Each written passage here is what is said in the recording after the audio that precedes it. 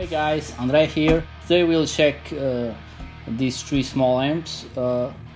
Actually, I have a surprise. There will be a fourth amp that I will not reveal, just in the end.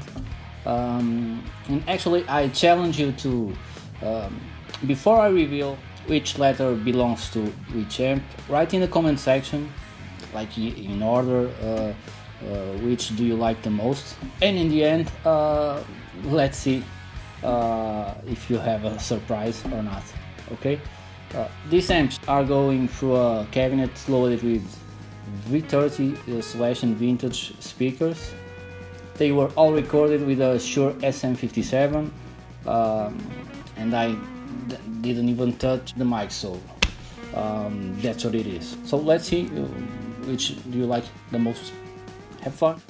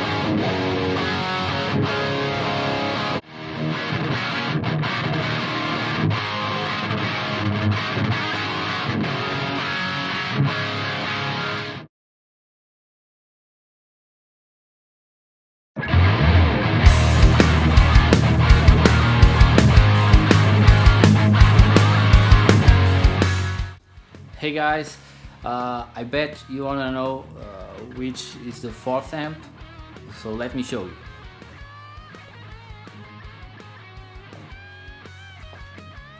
Here is my fourth amp. Yeah, the Helix and the Friedman, the Dirty Shirley. Yeah, I use it a lot, and I think it's a killer combo. It feels like an amp, it sounds like an amp, it's really great. You should give it a try. And that's it.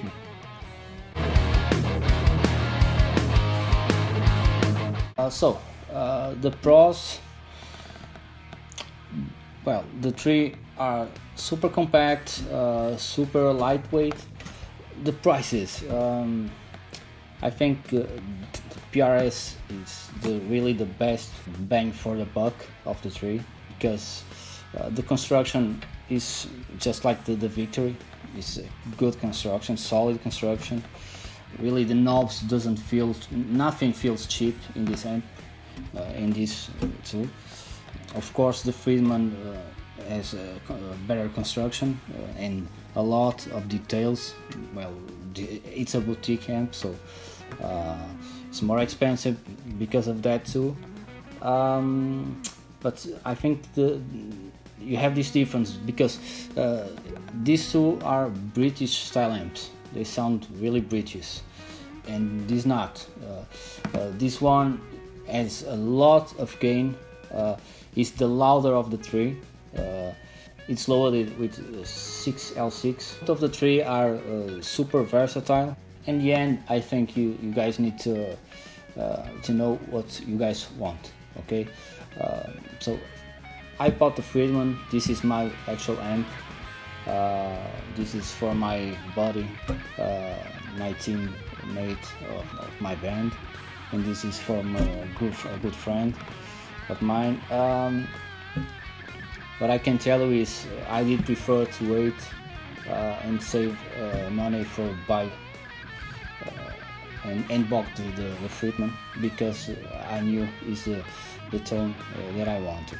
I will review it, and you will see the dynamic and so the peak, the way this amp responds to your peak is unbelievable. You cannot put this amp sounding bad. It's insane. And that's all, guys. I hope you enjoy it. I will do a more in-depth review of these amps, because in this kind of videos you just can hear the tone differences between these amps. So I really want to show you the tons of differences to justify the price difference that they have. So if you like it, please subscribe and give me your thumbs up, and I see you in the next video. Take care.